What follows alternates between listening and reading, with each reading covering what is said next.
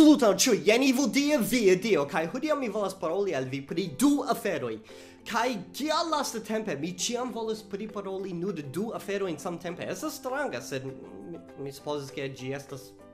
Do, la unua afero, post 2 aŭ 3 tagoj, depende de kiam mi elsendos ĉi tiun filmeton, kaj depende de via tempo loko en la mondo, mia edzino flugos al Ĉinio por resti kun la familio, kaj ŝi restos tie dum 2 monatoj. Do tio signifas ke dum 2 monatoj mi estos ĉi tie en Sidnejo sola kun la kato.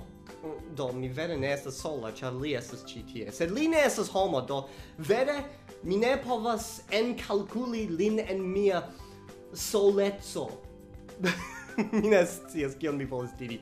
Li agas kvazaŭ li estas homo. Vere, mia kato ŝatas sidi sur la sofo kaj spekti la televidilon, kaj kiam li vidas reklamojn, kiuj enhavas katoj, liaj oreloj iras tiel. Tamen tio ne estas la celo de ĉi tiu videoblogo.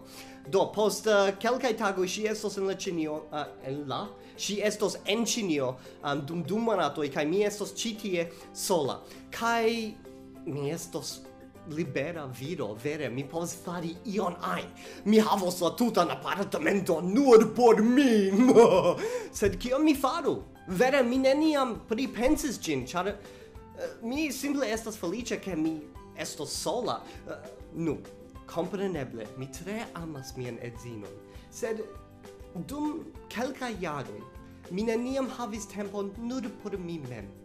Eble mi simple sidos ĉi tie en la mezo de la apartamento kaj rigardas la murojn kaj pensas, estas bona afero, sed donu al mi sugestojn pri tio kion mi povas fari. Eble mi studu alian lingvon, eble mi pli vigle studu Esperanton, eble mi studu ion hazardan, eble mi ne studu sed mi festu, eble mi videoludumu, eble mi ĉasu la katon senĉase dum 2 monatoj, sed vere mi ne povas fari tion pli ol 5 sekundoj, ĉar mi elĉerpiĝos. Sed kion mi faru, ĉar mi havos 2 monatojn nur por mi mem en ĉi tiu apartamento.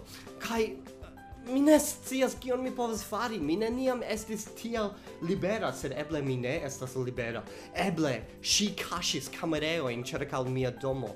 Eble ili estas ĉi tie, eble ili rigardas min. Do mi devas fari ĉion en Esperanto, ĉar ŝi ne komprenas ĝin, sed eble ŝi havas amikon, eble ŝi dungis tradukiston por eltrovi tion kion mi volas fari. Ne, mi ŝercas. Eble mi ne ŝercas. Ne, mi estas iom freneza nuntempe, ĉar mi havos liberan tempon dum 2 monatoj. Kompreneble, mi tre amas mian edzinon. Ŝi estas la ĉefa parto de mia koro, sed tempe al tempe mia koro ŝatas ferii. Vere, ĝi ŝatas ferii kaj vidi vidindaĵojn kaj ĉirkaŭ iri la lokon kaj ne, mi ne scias. Mi vere ne scias kien irus tiun konversacion, sed mi daŭrigus ĝin. Mi supozas ke la celo de ĉi tiu videoblogo simple estas demandi al vi ĉiuj, kion mi faru. Vere mi ne havas ideojn pri tio kion mi volas fari. Do, jen ĉio rilate al tio, mi supozas.